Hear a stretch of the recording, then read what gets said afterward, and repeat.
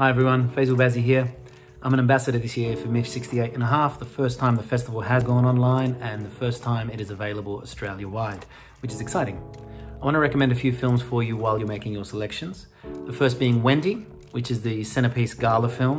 It's a reimagining of the Peter Pan story told through the eyes of Wendy, set in the American South, made by the director who made Beasts of the Southern Wild.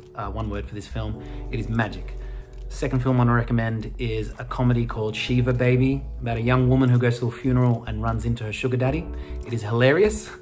And the third, I want to recommend a documentary called Welcome to Chechnya, which is about the persecution of queer Chechens and the story of the people who are trying to help them get out and find their freedom. It's really powerful work.